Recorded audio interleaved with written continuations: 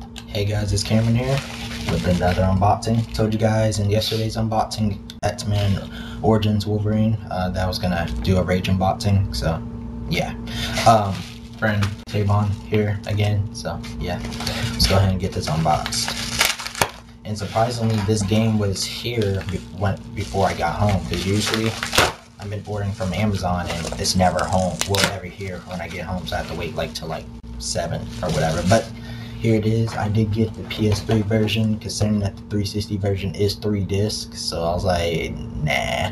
But yeah, so here it is right here. I got the Anarchy edition, which is a free upgrade if you just get the game around release or whatever. Comes with their double barrel shotgun, rat rod buggy, fist of rage, and crimson elite armor.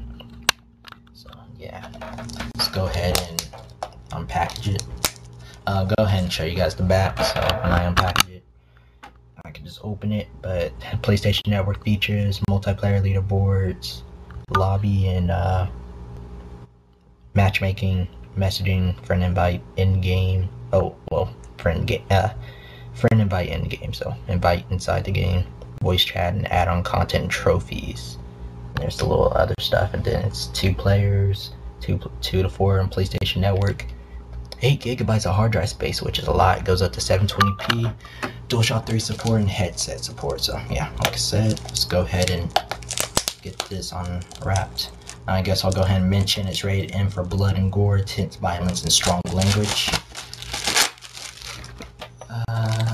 So yeah, pretty excited for the game. Looks cool.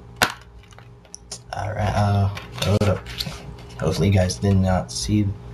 Yeah, that's just a little code thing. It's on both sides actually, but for the Anarchy stuff, and then the other stuff is for the Wasteland sewer missions, which is pretty much a pass to get to certain places and stuff. But we got a little ad thing here for advertising Prey 2 and Skyrim.